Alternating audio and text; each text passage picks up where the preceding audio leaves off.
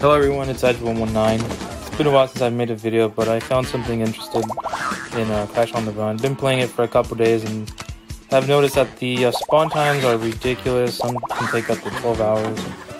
So I'm going to show you how to avoid that. I'm setting up some eggs for some weapons that I'll be making. So what you want to do is you back out of the game once you have all your items.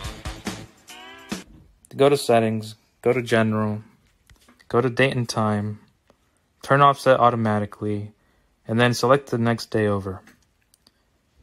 And then you'll want to go back into the game and boom, immediately all the items are spawned. So you can keep doing this over and over until you have all the eggs you need. Now I'm going to make some weapons, some nitro bazookas. Fill up all 3 slots.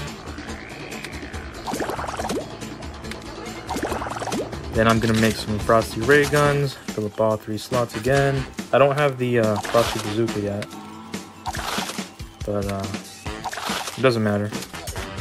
Then inferno ray guns, which take 3 hours.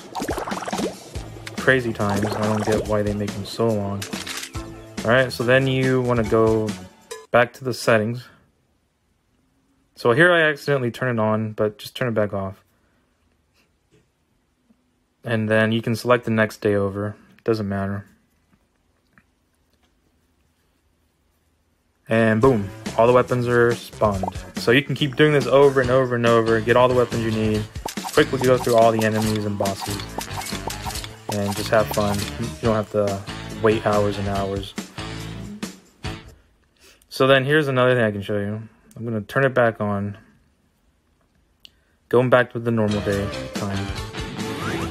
So here you can see that in Temple Ruins I am missing, or my mushrooms and flowers are now empty. So there's no more in the level. So I'm going to back out, turn off set automatically, and then choose the next day over. Go back into the game, and boom, they spawn immediately. So now you can go back in the level and farm items. And you don't have to wait hours or days, however long it takes to get them. The one thing you do want to do is once you're in the level, go back to settings and set it back to normal time, because you don't want to beat it in the future. Otherwise, when you go back to normal time, it'll tell you have to wait like 4 or 5 days, however long you went forward.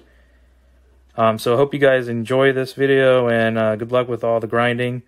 I'm sure this is going to be patched very soon, so enjoy it while it lasts. And then the last thing I'd like to say is, if you're a Crash fan and you're looking for a Discord server to join, I made one a couple years ago, and if you guys are interested, I'll leave the link in the description, and there we can just chat about Crash and On the Run. Alright, thanks. Bye everyone.